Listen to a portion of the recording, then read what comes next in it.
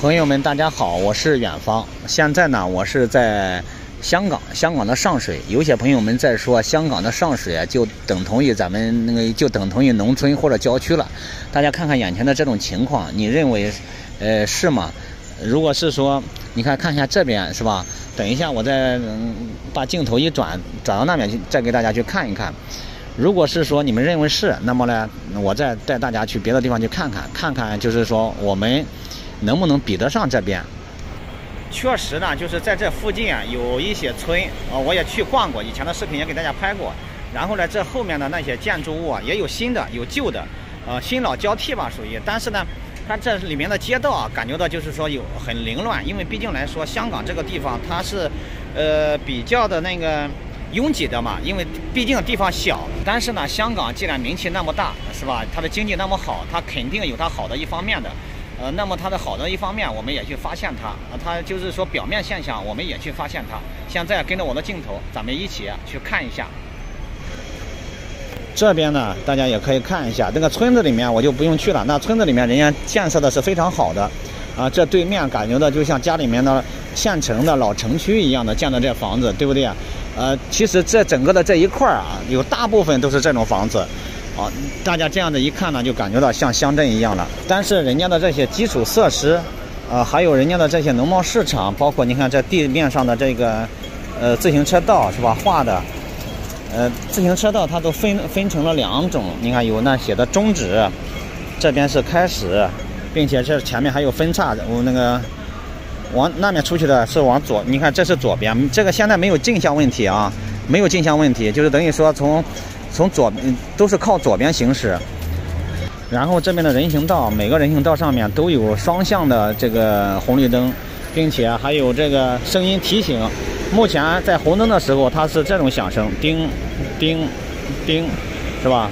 还有一点呢，如果是说在通过的时候，它都响得很快了，滴滴滴滴滴滴，好像就催促你啊，快一点通过。现在是绿灯啊，就是这个意思。我还发现一个问题呢，就是这边哈，到处都是放的这种自行车啊，不管是哪个路口啊，或者是这个交通要道旁边，都是放的这种自行车，不知道是有人要的还是没人要的。看，现在开始过绿灯了，它这个声音一直在滴滴滴滴很紧急的在响。其实我们要是想了解人家这边的生活状况啊，就是看老百姓的这个农贸市场、菜市场，一下就清楚了。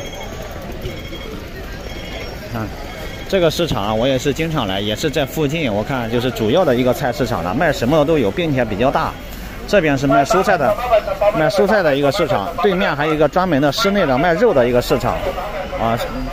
现在是晚上的6点多了，但是就是人呀非常多，比早上的人还多，就说明一个问题，人家这边早上起得晚，夜生活比较丰富啊，晚上睡得比较晚，是不是？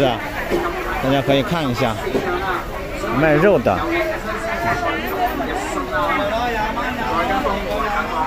，12元2斤，7块钱一斤，那种油菜心7块钱1斤。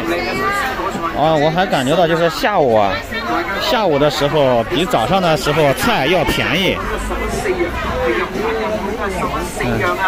怪不得现在晚上那么多人，原来呢这边就是下午的菜价格比较便宜，都在清仓。所以在早上的时候就新鲜的时候呢，那蔬菜它是非常的那个早上是非常新鲜的嘛，要放了一天，可能到晚上不会新鲜了，所以就便宜了一半呢。我在上午的时候我看到是12块1斤，14块1斤，现在都变成7块钱1斤了。这边正常来说啊，都是蔬菜要比肉的价格还要贵。大家有没有发现一个特点？就是人家这边卖蔬菜的，现在这个灯光，看人家的灯光都是什么样的灯光？都是灯火通明，是吧？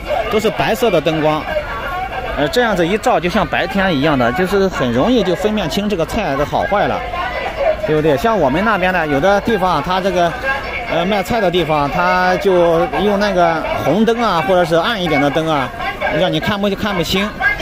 这一点就是我们那边都是这个比不上了，对不对？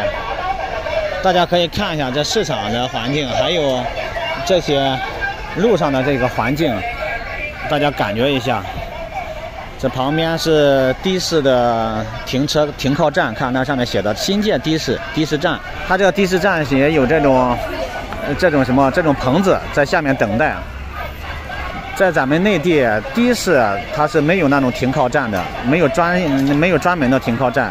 有也是说在火车站或者是那种人流量比较大的地方交通流量大的地方才会设，其他的小地方是没有设的。人家这边你要说人家乡村或者郊区都设了，对不对？现在呢，我们再去这边的这个小公园去看一看，再逛一圈，看还有发现就是这边不管是早上也好还是晚上也好，很多当地的阿姨们，她们就是买了菜以后，就是坐在这公园里面，然后把菜摘好拿回家。这样子的几种情况，有可能是说呢，家里的那个地方比较小一点，摘菜不方便，可能是在外面摘好拿回去。大家说我说的对不对？我是这样想的，不知道现实情况是不是这种情况，因为我看到很多人都是这种操作方式。所以呢，也是今天走到这里了，想着来给大家来简单聊聊吧。我一会儿天黑了就准备回深圳了。那么这个视频就分享到这里吧，咱们下期再见，拜拜。